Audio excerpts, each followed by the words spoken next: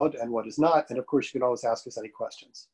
So we want to have the course be full of integrity and not have you get into any kind of problems. Let's move on to the lecture. I'm going to use the tablet for a while, and then we'll segue into the doing some proofs by hand. You might ask, why do we do some proofs by hand? I've actually consulted with some colleagues of mine about this as well to validate my opinion. It's extremely difficult to do proofs by typing them into the computer. There is a branch of computer science called automated theorem proving where people do exactly that. But these are mathematical proofs, even if they're about programs. Often it's easier to visualize them and do them by hand, at least for me. And it feels like a more constructive process. So that's one reason we switched, and also I think it's a bit more legible. Let's continue by talking some about the content for today. Again, SICP is very good, Abelson and Sussman. A number of handouts are already on the web for you to look at.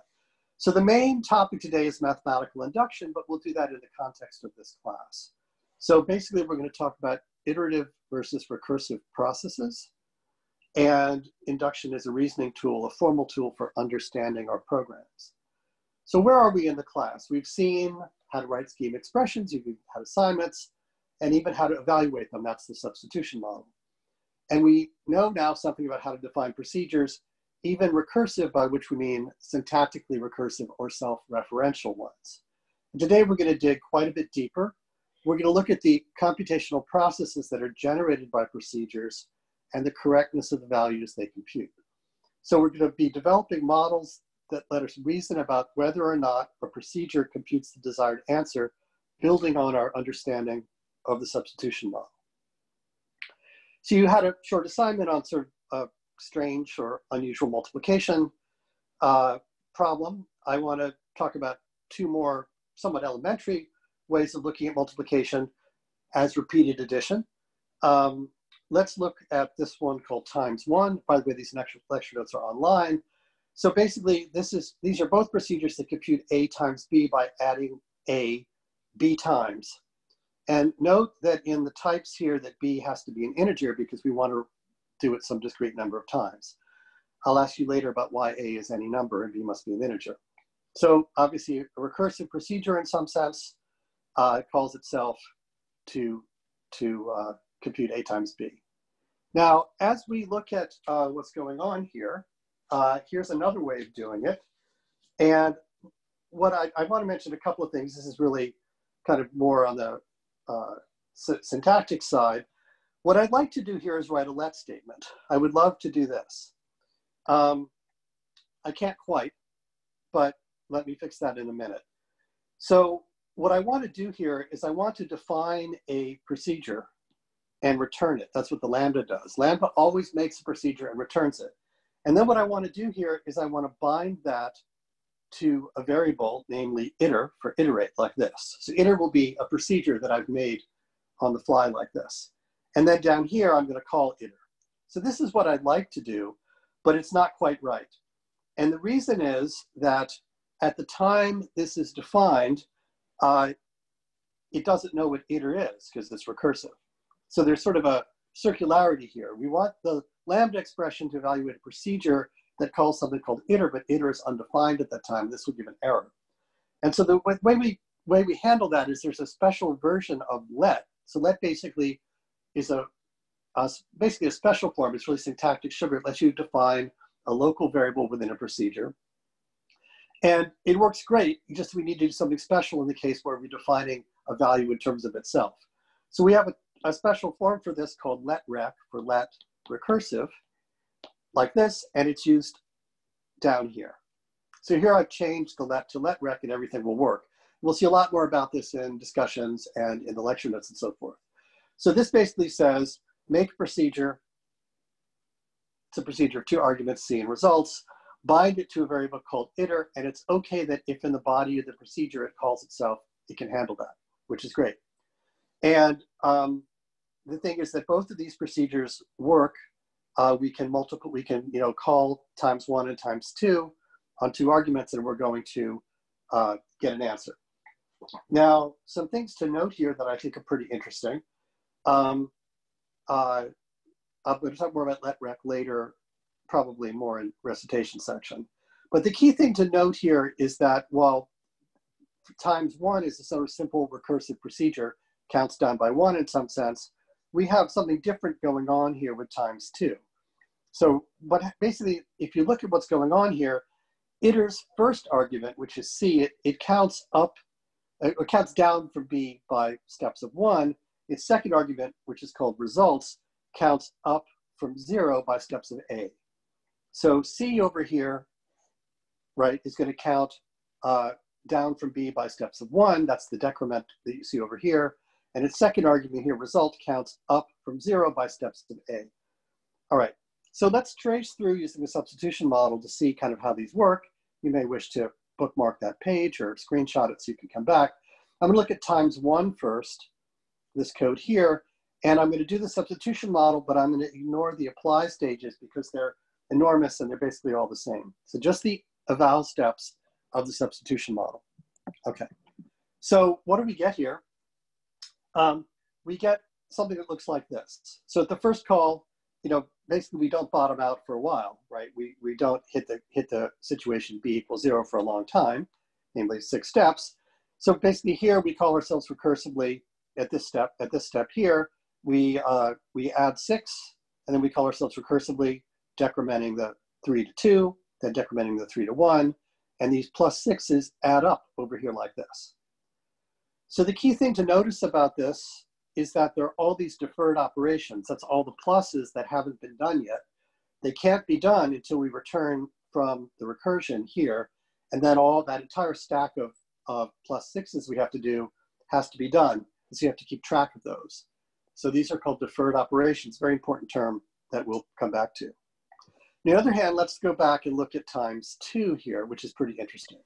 Remember, C counts down from B by steps of 1, result counts up from 0 by steps of A, and again, just the eval steps of the substitution model look like this. We call times 2 with 6 and 3. At the very first thing it does is it's called iter, keeps calling iter until the termination condition. So first it calls iter with 3, 0. That's the initiation call. Then what it does is, again, it decrements the 3 by 1. It increments the 0 by 6. And it calls again like this with 2 and 6, then 1 and 12, then 0 and 18. Then the termination condition is hit. Remember, there's a termination condition in iter here if C equals 0, and then it returns its value. So again, the first argument to iter counts down by steps of 1. The second argument counts up by steps of 6. So two very different looking ways to compute the same thing.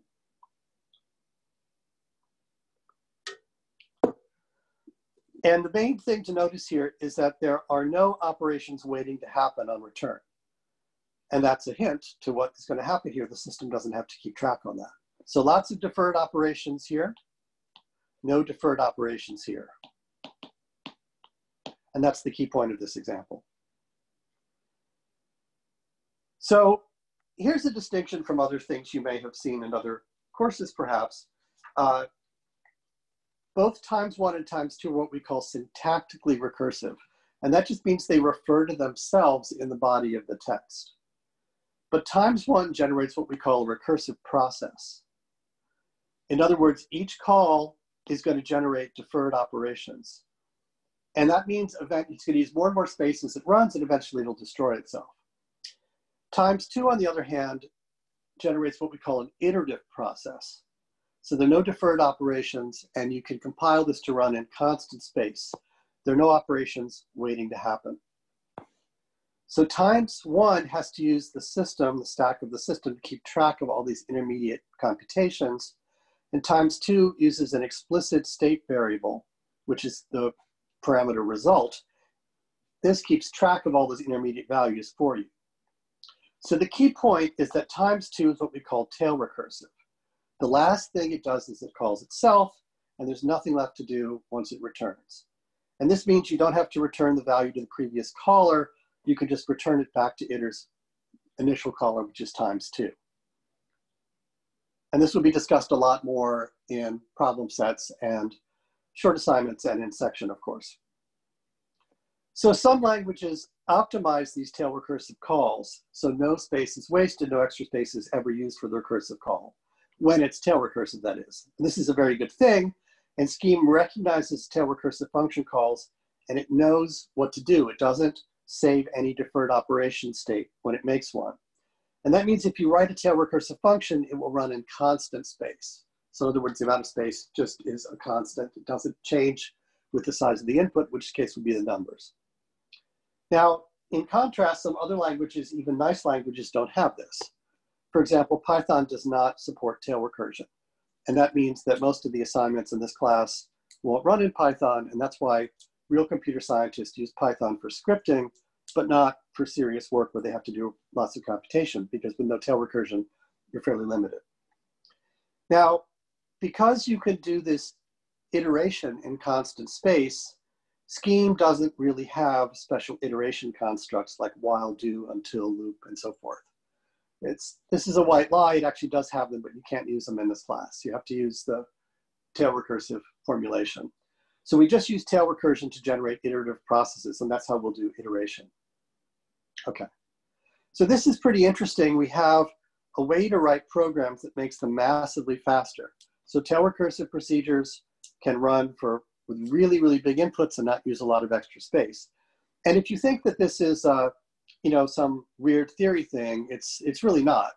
So when we were developing problem set 2, we initially had one of the procedures that did a reverse and some other things be encoded recursively, like a recursive process.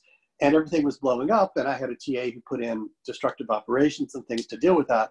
And then we looked at it and realized, wait, let's just code that up as a tail recursive process. Instead of blowing up, it will run in constant space. And therefore, you get the nice problem set 2 that's already on the web. But don't start it till after Wednesday, because you have problem set 1 on your mind. All right.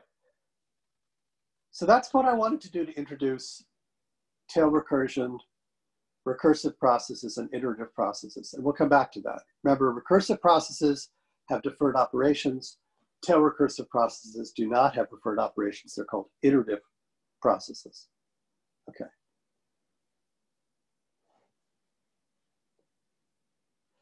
Now, what I want to talk about next is really one of the hearts. Octopi and other clever creatures have many hearts, so I will say many hearts too. It's the heart of one of the hearts of mathematical induction, discrete math. So we have times 1. Again, that's this procedure here. We'll look at the recursive one here. Times 1, this guy here. How do we know that it computes the right value? And it's somewhat straightforward for times 1, but we'll see more complicated procedures very shortly.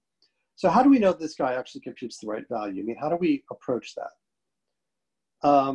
We can't check them all. We can't just randomly check. We want to know it works for any A and any B in some sense. And if you think this is trivial, the procedure clearly loses for negative B, right? If you stick in negative B for this guy here, it's going to run forever because it's going to start with a negative B and it's never going to hit 0. So it's not insane to ask what parameters it works for and to prove that. In fact, far from insane, it's good practice.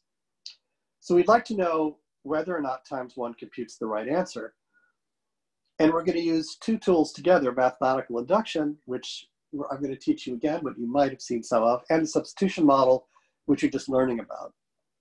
So the key idea, and this is a key idea in computer science as well, is we're going to learn how to show the equivalence of a scheme program, scheme expression, to a mathematical statement about its value. And the latter is called a specification, sometimes called a contract. It describes what the program computes. So show the equivalence between a scheme function and a mathematical statement about the value it computes. And then we can think about the program just in terms of the contract rather than the implementation. And it allows us to think more abstractly. We can use it in other places. We can depend on the implementation in other parts of the program to meet the abstraction.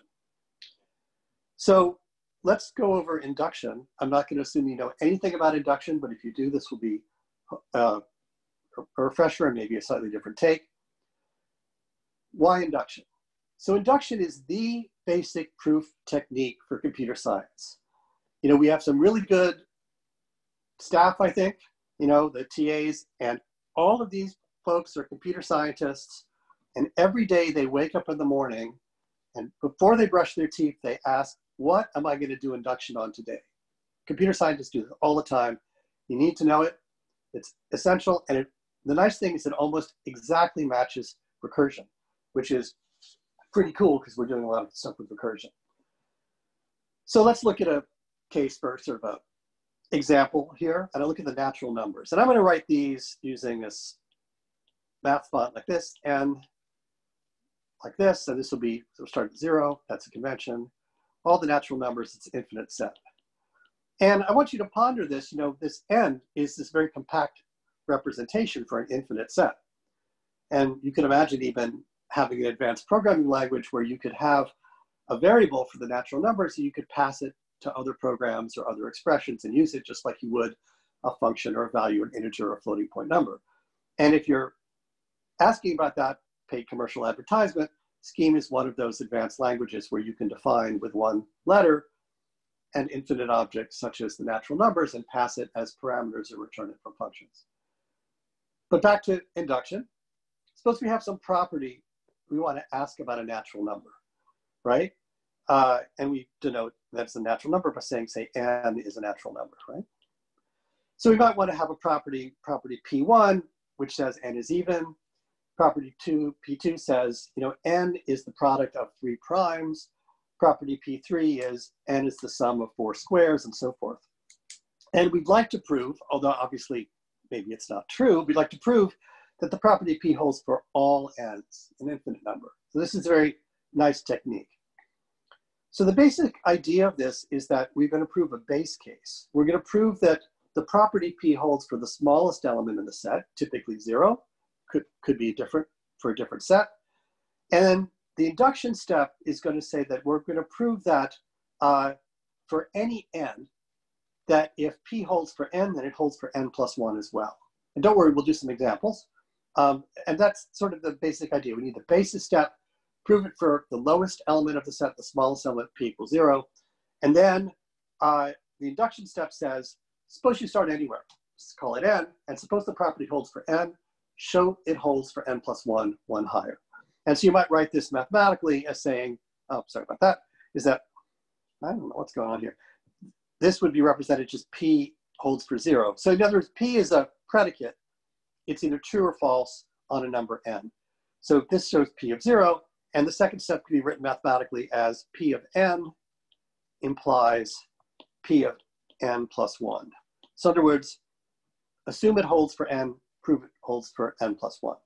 This could also be written as if P of n, then P of n plus 1. Good enough. So the way to think about this sort of graphically is that the basis step gives us P of 0. Good enough. And B, the B step means exactly this. It means P of 0 implies P of 1. So if you know P of 0, then you know P of 1 is true. And that then in turn means that P of 0 and, this is the and sign, and in mathematics, P of 1, that's going to apply P of 2, and so forth. So conceptually, induction, can you think of it as like climbing a ladder? So the basis step shows we can get to the bottom of the ladder, and the induction step shows we can get from one step to the next for any step. Also think of it, one metaphor is knocking over dominoes. The basis step is the first domino falls, and the induction step says, hey, if the nth and all previous dominoes fall, then so does the n plus first.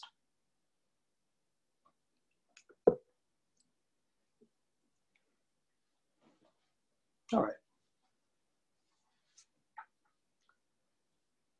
So induction has a recipe, and we want to see the recipe in your proofs to get credit.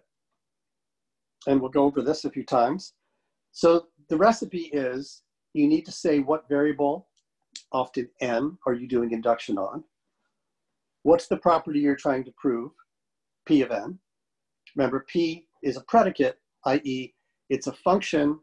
You can think of P as a function, in this case, from the natural numbers to true or false. So P of n could be true or false. So what is the property you're trying to prove? P of n. Next, you prove the base case. In this, often it's P of 0. And then, as before the induction step, assume P of n, and prove P of n plus 1. And we have a handout for you with many examples, but I'll do some here. So what I'd like to do now is actually do a proof using these techniques. And I want to prove that times 1 returns the correct value. So let's try an inductive proof. Now in English, we would say that what we're trying to prove is this. We're trying to prove that times 1 applied to A and B is mathematically equal to A times B for B positive. Now, being a mathematician, I'm going to state that as a claim. So I put a claim here in blue, and that's what we'll do when we start writing things down. So as I go into this, by the way, I've written all this out in text, and you can look at this, which is great. But I'm going to do it by hand and take questions and so forth. So 2 things. I'm going to ask these questions, and I'm going to come back to it and ask you why for both of these questions. So times 1 has 2 parameters, A and B. I'm going to induct on B, not on A. So why? Think about that. Come back to it. I'll ask you. Think about why do we induct on B, not on A. And second, we're going to ask you to do this, and we're going to do it. You're going to have these on midterms and finals and so forth. So your proof to be valid has to use both the substitution model and the induction hypothesis. So you have to use both induction and the substitution model. So I'm going to ask you why that is. Why can't I just do one, right? Why do you need both? So think about this so we can answer that. And by the way, I'll answer both these questions, but I want to take your answers from the class. So with that having been said, what I'd like to do is move to the document camera. And it'll take me just a minute to set up. So while I do that, why don't you enjoy this cartoon?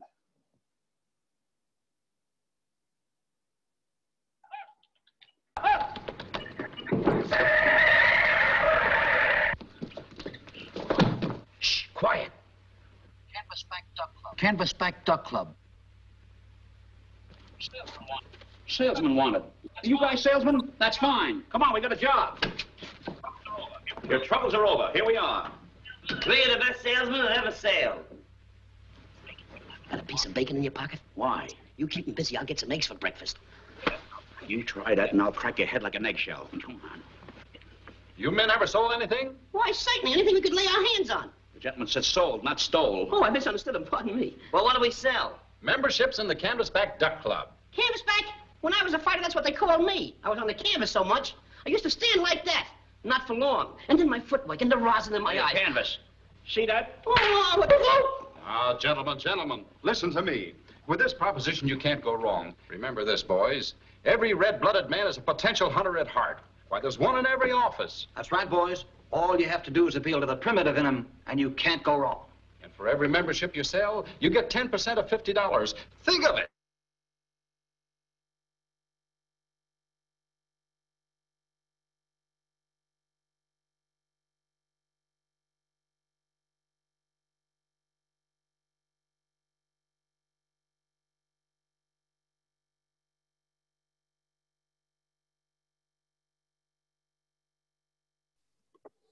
All right, hopefully we're back.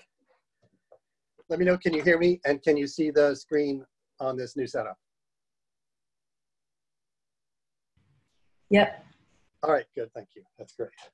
All right, so let's do this proof and go through it, talk about this a little bit. Why should this be true? So just to keep me, just to keep me understanding what's going on here, I put the function up here. I've actually clipped it physically to the paper over here. And here's our induction recipe just to remind us what's going on. Okay, now let's start doing our proof. So what's the intuition behind this? So the main thing I wanted to mention is that the function itself even looks like an induction. And this is one of the beautiful things about scheme is that the impedance match, if you're an engineer, or the match between recursion and induction is almost identical. And to a mathematician, this almost, experienced mathematician, this is a straightforward proof. It'll not be straightforward to you for some time. But look at this. Here we have the basis case, right? The basis case is right here. when B equals 0, right? It's stated for you right there. And then down here, we have the induction step, right? What we're doing in the induction step is we're defining the value we're going to compute in terms of ×1 at smaller arguments. So that's kind of the setup. You can kind of look at the code and you can see the nature of the base case or the basis case and the induction step. That's the intuition anyway. So let's see how we can sort of go about proving this. Think about it. So again, I'm going to use the induction recipe rather carefully in this case. So let's kind of write out what we're trying to do. I'll say claim. Okay, good start. I want to say times 1 applied to A and B is equal to A times B for all B that are greater than or equal to 0. That's what we're trying to do here. So again, this is pretty interesting, right?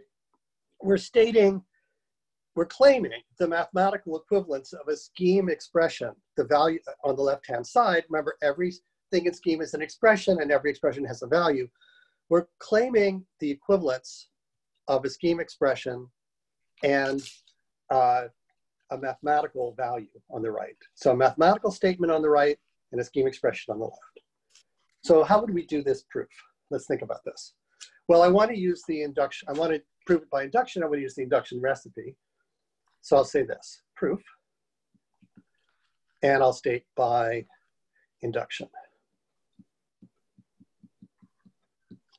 And let's follow the recipe. What variable? Well, my variable is B, and it's a natural number. Good. Now, I'm going to move that cursor. It's driving me crazy.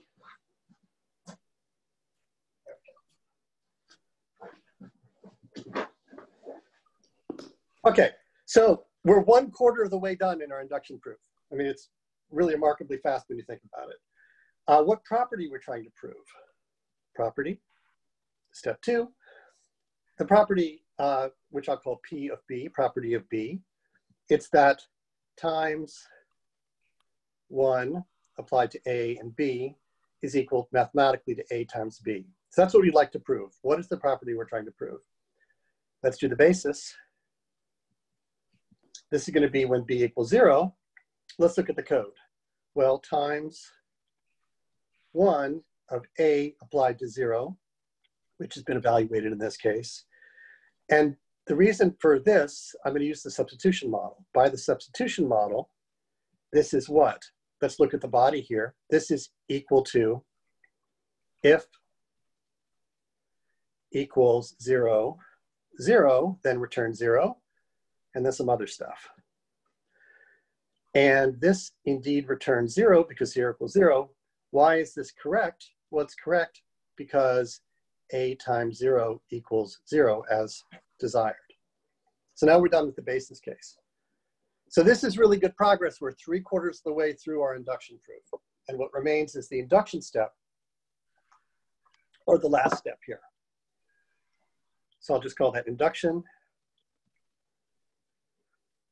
Or you could call it induction step if you like. And it looks like this. So remember, I want to assume, in this case, I want to assume P of B and prove P of B plus 1. Let's write that down. So I say assume that times 1 applied to A and B is equal to A times B. And if that's true, I need to show the following. This is mathematical. This is sort of jargon mathematicians use. NOS stands for need only show. Then I need only show that times 1 applied to A and B plus 1 is equal to A times B plus 1. And the reason it's called need only show is that the structure of the proof is such that as soon as I've showed that, the entire proof is done. And I'm going to label this induction hypothesis because we're going to have to refer back to it. So I assume the induction hypothesis namely that the statement P of B is true for B, and then I'm going to show it for P of B plus 1. So this is just another way. This isn't part of the proof. This is an annotation just for y'all. I'll use a different color pen. This is just a way of stating that P of B implies P of B plus 1. That's what I want to show. And of course, the basis case here, what I already proven is P of 0. But I need to show this. This is not shown yet. This is what I want to claim. Okay. So we've done everything except this one step. We want to assume the induction hypothesis, namely assume that times 1 applied to A and B is equal to A times B mathematically. Again, interesting, right? This equivalence of a scheme expression and a mathematical statement. So all I have to do is show that times 1 applied to A and B plus 1 is equal to A times B plus 1. So how do we do that? Substitution model. So let's do it. So times 1, and we can look at the code up here, times 1 of A applied to B plus 1. Let's use the substitution model. That's going to be equal to if equals B plus 1, 0, return 0. Otherwise, we're going to add A to times 1 applied to A and minus B plus 1, 1. Let's look at this piece, which we now have to evaluate, reduce to a value. So over here, we know that B plus 1 is not equal to 0.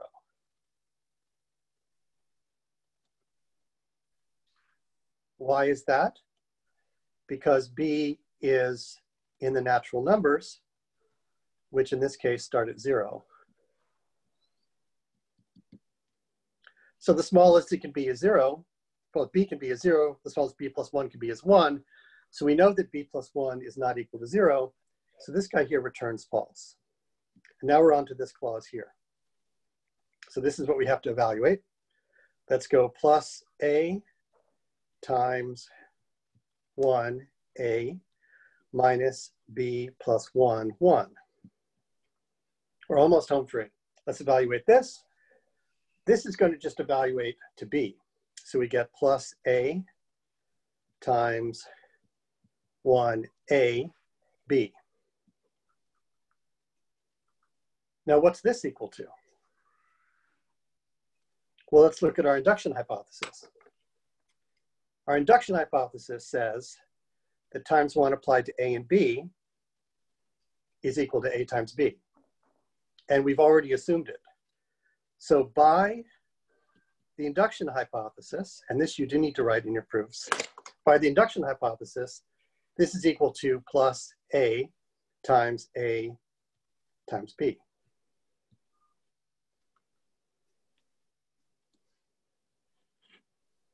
Now we simplify, do some algebra, all substitution model. This is just equal to A plus A times B, which is equal to A times B plus 1 as desired. So this is our proof of what times 1 returns. We've just shown that times 1 applied to A and B here computes A times B for any B that's non-negative, and for any number whatsoever A, doesn't matter what A is. So I would like to point out to you the unreasonable effectiveness of mathematics in solving this problem. So we're only about a third of the way through the lecture, and I've already proven an infinite number of results. So remember, we did prove some things a little bit about square root, like gave you an exercise, just to actually compute the correct square root, it's 2, and that would have been very painful to do for all numbers. But progressing from that in just less than a week, by using substitution model and mathematical induction, I can prove this is true for any B, and there are an infinite number of B's, so we've obtained, in some sense, an infinite number of theorems. Okay. So let me pause for just a second. We're doing pretty well on time, I think. How are we doing? Let me ask if there are any questions about what I've done, and then I'm going to make some more comments about it. I have a question, actually. Absolutely. Yeah, so I see that you wrote like assume times minus 1 AB a like equals A times B. So like, why are you able to assume that to prove it? This is a very good question. Let me try to answer it in the following way. So it would have been perfectly fine. So I'll say it in words and then we'll do it. So it's perfectly fine if I had said instead, assume that times 1 AB minus 1 is equal to A times B minus 1. And then prove that times 1 AB is equal to AB. So in other words, what I could have done is I could have decremented B here, here, here, and here. And then the proof goes through with slight changes, but at the end I can substitute back. So I wanted you to see it like this because this is how mathematicians usually do it. But your point is well taken in the sense that you need to understand that you can do that substitution. Let's just do it right quick and see how that goes. I think that'd be a useful exercise. So let me do that for you to see what it's fine. So the complaint is that here we want to prove that times 1 AB is equal to A times B, but here it looks like we've assumed it. So let's do it assuming it for one less. So I'll write it like this, and we'll do the induction step. So what I want to say is assume times 1 applied to A and B minus 1 is equal to A times B minus 1. And this will be our new induction hypothesis. Then I need only show that times 1 AB is equal to A times B. Right? So now we haven't assumed exactly what we're proving, even syntactically. So let's do that. It makes the base case a little trickier. What I want to say, I have to say this, I have to say without loss of generality, assume B is greater than 0. So why is this okay? Without loss of generality usually means mathematics. I don't need to explain it, but I will explain it since this is one of our first proof classes. This is okay because there are two cases. One, B is positive, in which case I can proceed with the proof. The other case is B is 0, in which case I go to the base case, and I don't use this. So now we can assume for the rest of this that B is positive, and I now have to figure out what this is equal to. Like what is times 1 applied to A and B? What's that equal to, given that I've assumed this is my induction hypothesis? So of course, this is equal to the same thing as before almost. If equals B 0, return 0. Otherwise, we're going to plus A times 1, A minus B1, like that. By our argument before, this returns false, and now we have this form here. We have to now evaluate this guy here. So we have plus A times 1, A minus B1, which is equal to plus A times 1, A B minus 1. Now let us look at our induction hypothesis here.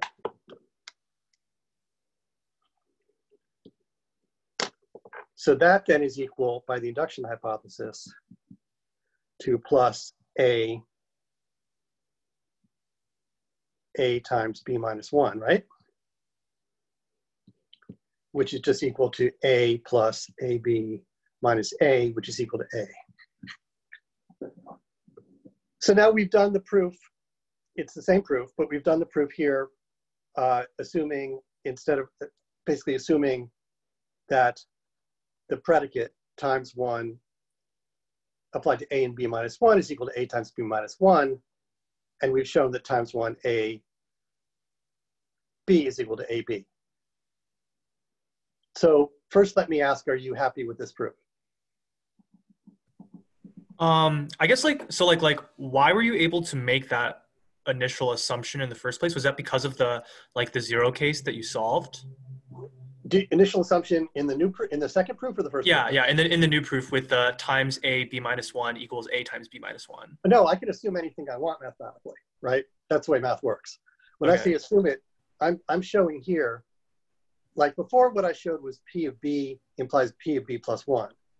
And here, what I'm showing is P of B minus 1 implies P of B. Does that make sense? Yeah, that makes sense. Thank you. Right. So now let me argue why the two proofs are equivalent, right? So what I can do instead is I can basically just rename things.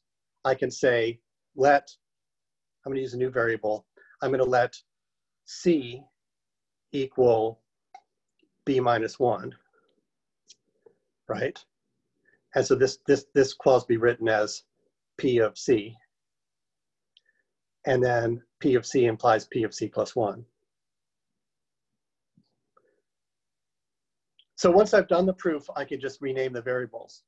And that's kind of why it's okay to do what I had in the first place. So in other words, I could go through this entire proof, and every place I had a B minus 1, I could substitute a C. And every place I had a B, I could substitute a C plus 1. And then I get a construct like this. And then if you like, I could rename this to be P of B implies P of B plus 1. And that's why it was okay to have, that's why it was okay to have what I had in the first place. So the way Thank you. Great question, by the way. So the way a mathematician thinks of this intuitively is, yes, you're trying to prove this, but the way we think about it, this is really shorthand for it. If I'm at B, can I get to B plus 1? And it's sort of implied that if I was at B minus 1, I could get to B. But great question. Thank you for bringing it up. IH stands for induction hypothesis. Okay. So let's come back to a couple of questions I asked before. So I'm doing this induction on B, not on A. So why did I do the induction on B and not on A?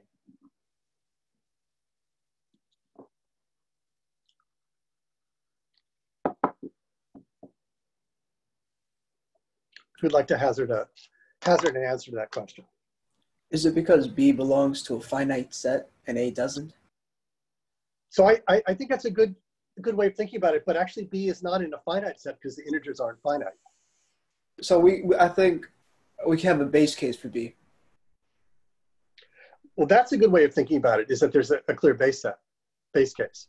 So I think you're on the right track.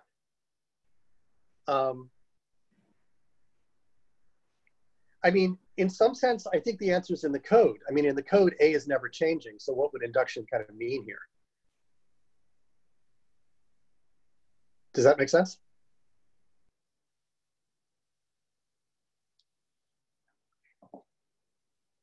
Let me put this another way. I think you're on the right track in thinking about this, but let me sort of think about this in another sense. So suppose I had A equals pi and B equals 7, or B equals anything. So my proof already, B could equal 7, but my proof shows that this works for multiplying B times pi or B times anything. How about times 1, 4 pi plus I times the square root of 2 times 5. Like, both of these are totally fine, right? So the issue is that, first of all, in the code, only B is changing, and it's changing stepwise, so it makes sense to induct on it.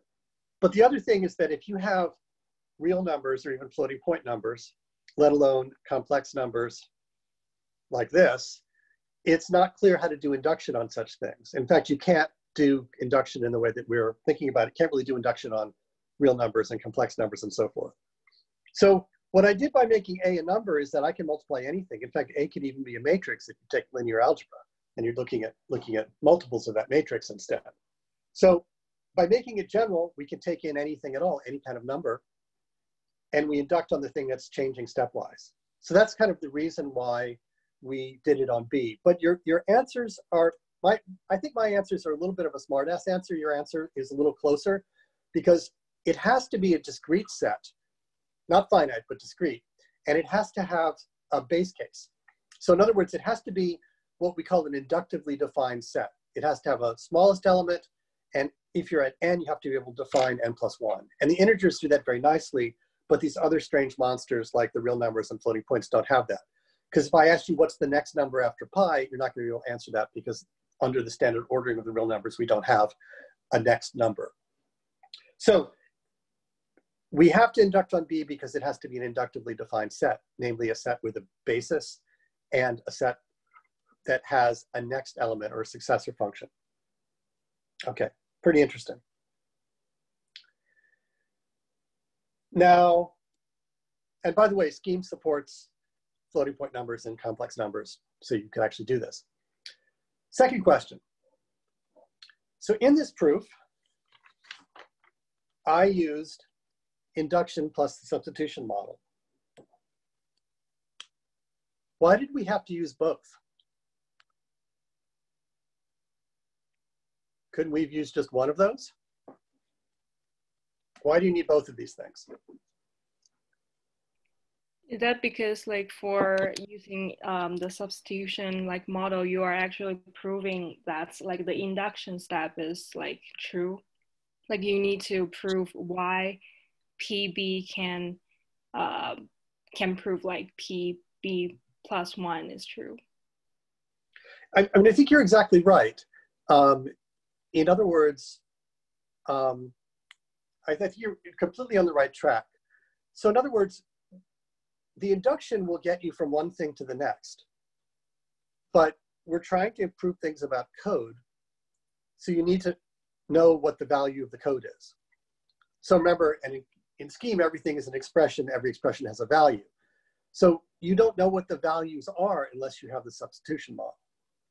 So the substitution model tells you what your code means, not only in this case where we have it set up in the theorem at the top, but every one of these steps where we have code, we need to have substitution model because it tells you what is the meaning of that. What's the value of that expression? Meaning is value in this case.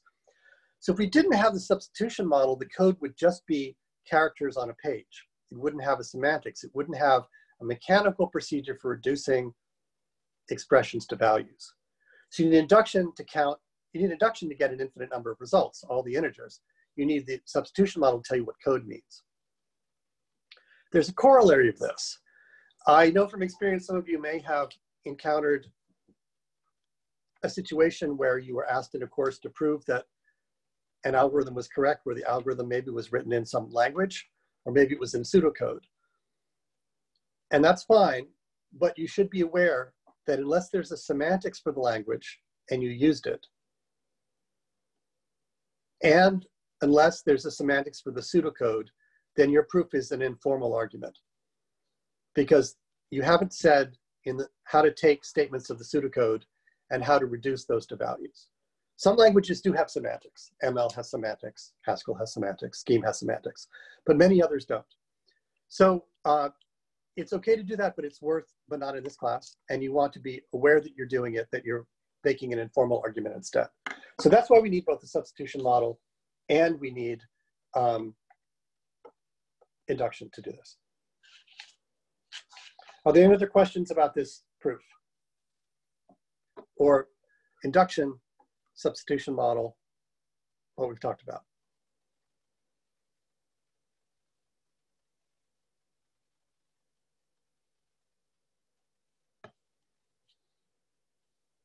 Ask now, we have plenty of time.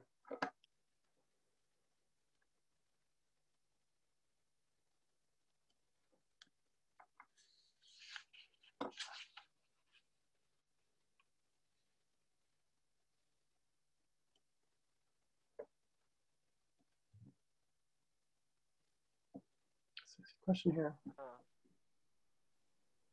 We have one question in the chat asking what's the definition of the induction hypothesis. Yeah, so that's a great question. Let me try to answer that. I'll try to use paper here. Oh, I'm running out of paper. Who would have thought? All right, so look at this last step here in the induction recipe. So this is the induction step. I'll write it out.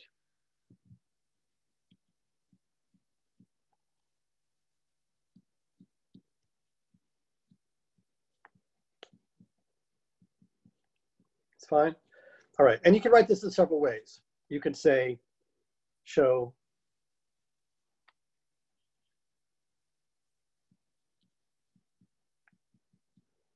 or you could say show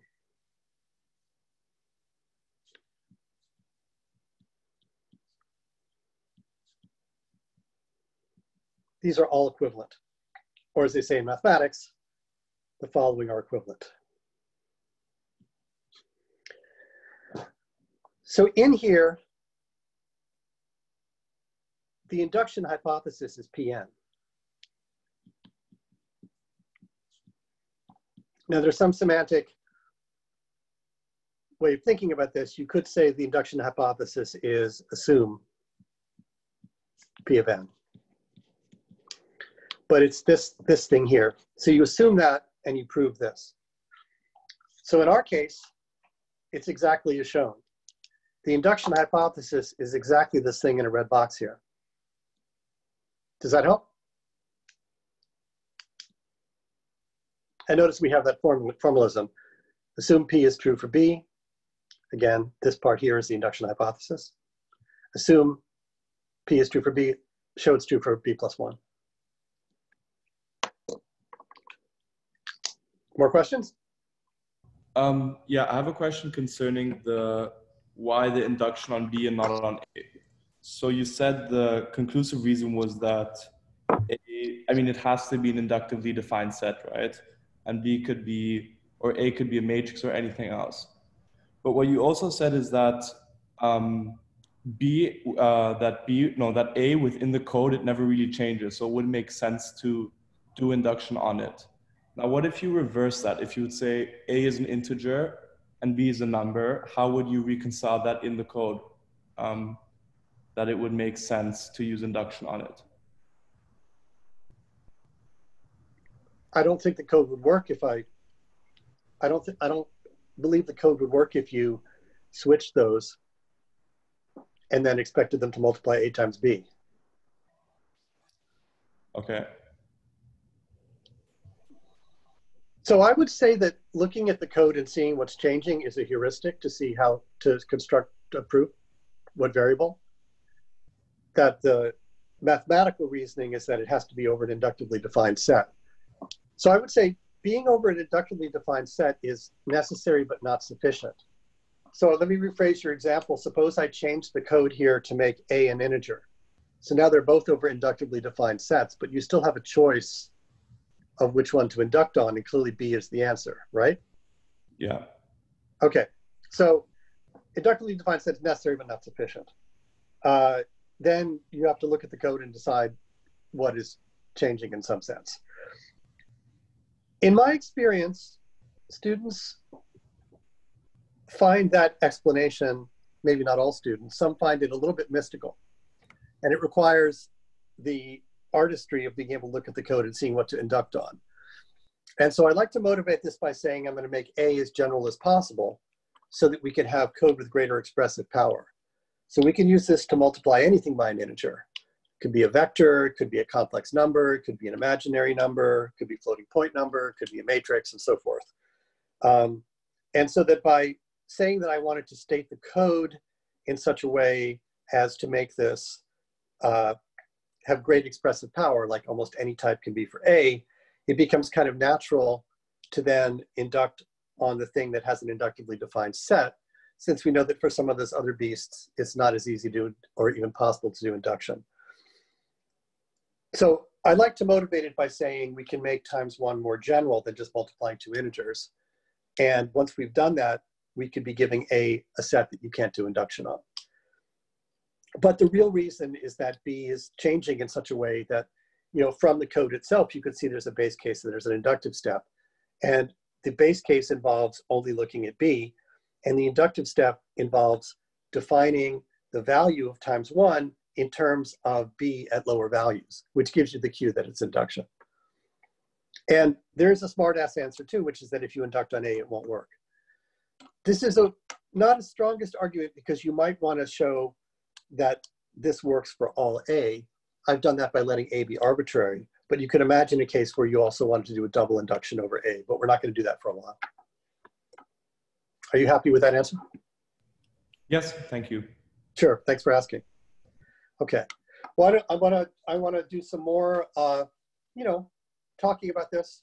So I'm going to take you back over to the tablet.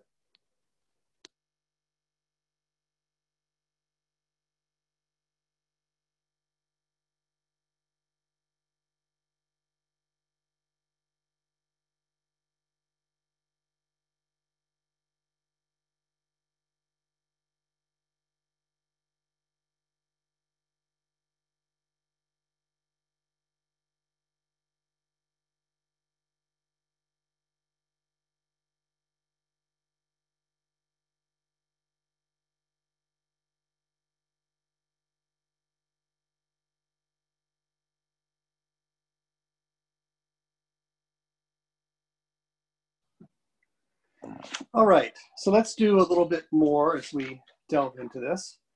I'm going to share my tablet screen and talk about a few more things as we continue.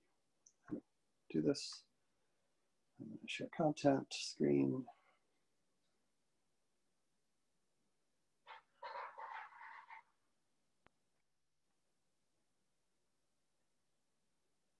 Good. All right, so we did that by hand, but I did write out the proof for you in, typed it out.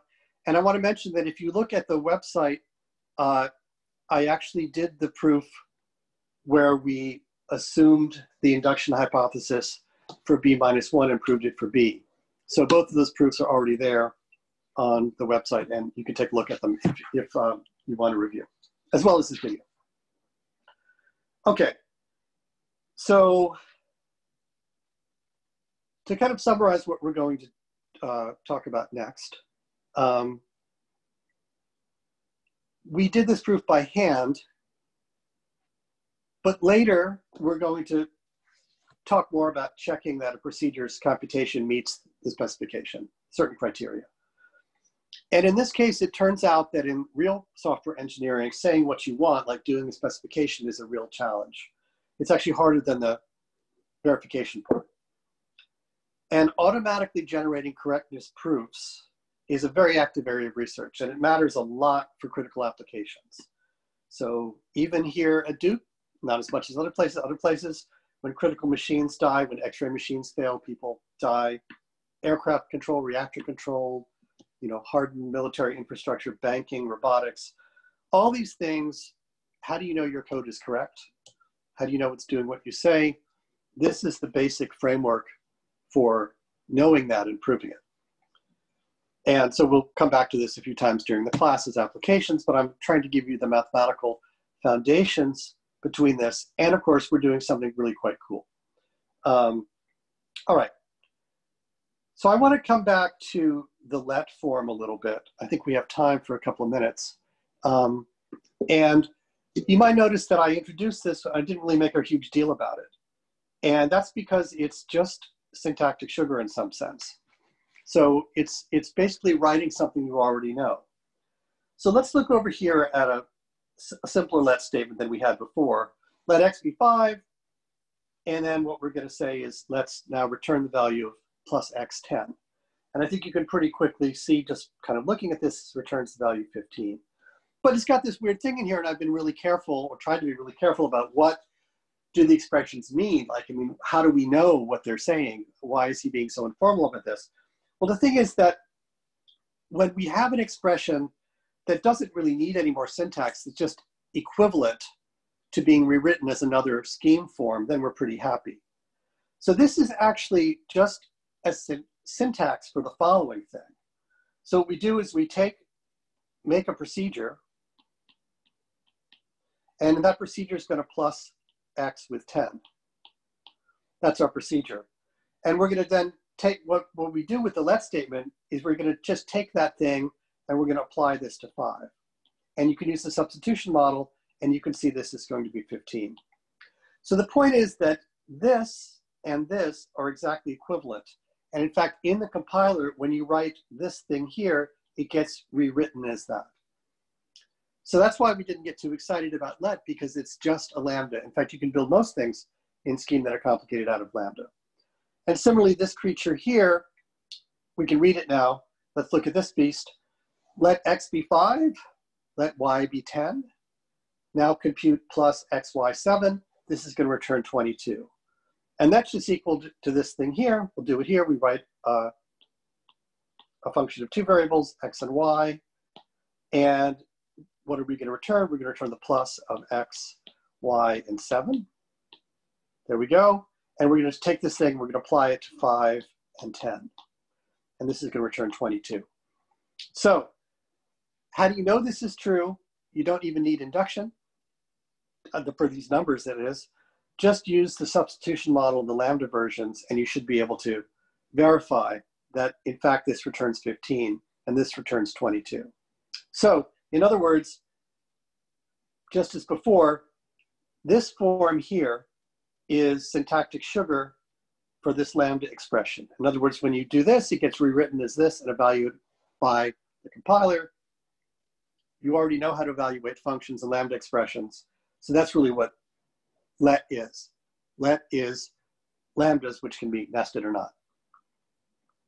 So if you could just read the let expressions and you're writing code, that's fine. But if you want to know what it's really doing, it's doing this and it's doing that.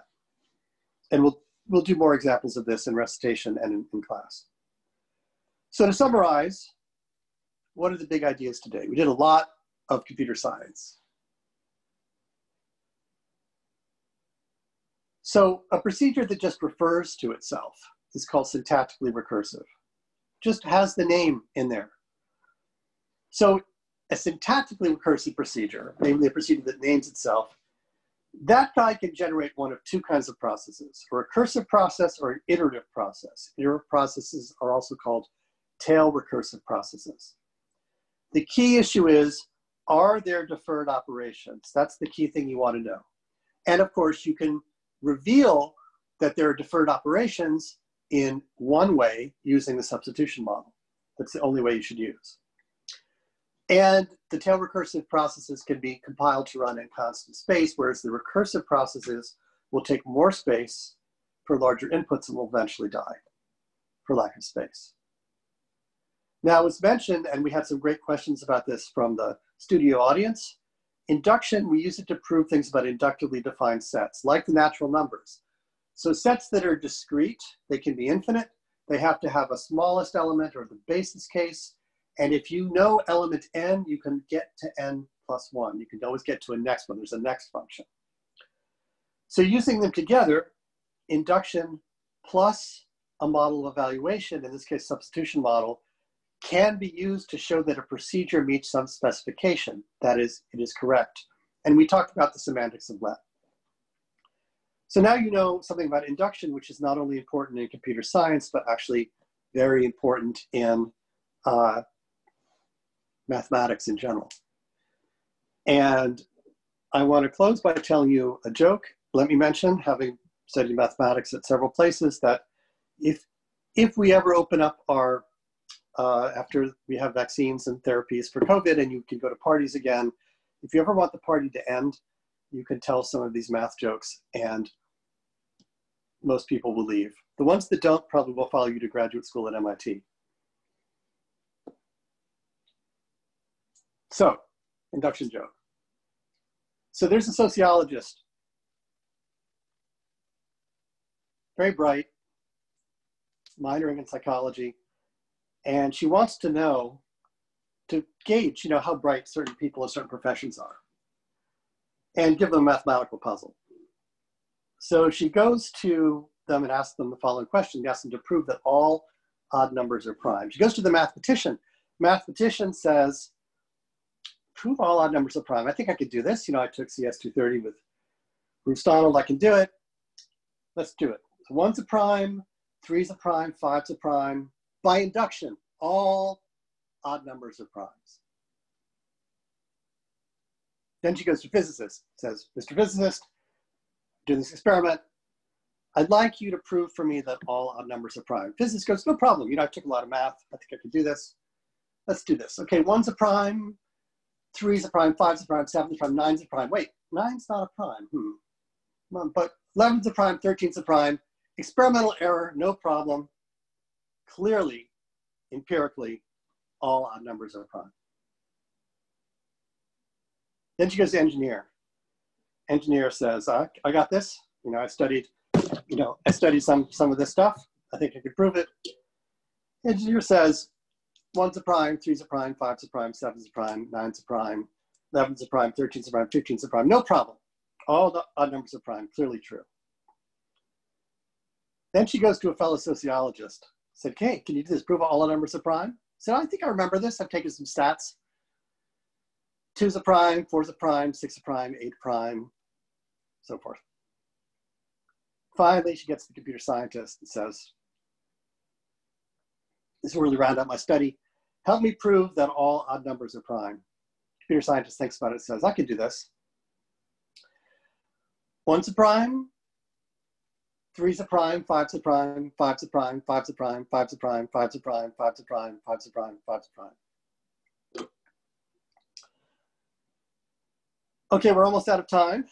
So on that note, I've left you some stuff to read in the lecture notes. And if you'd like to stay and ask questions of me and possibly the TAs, I will stay till the end of the lecture and somewhat beyond and be happy to take your questions. So I'm going to stop the screen sharing and the recording and then let those who want to go do that. And I will look forward to seeing you all on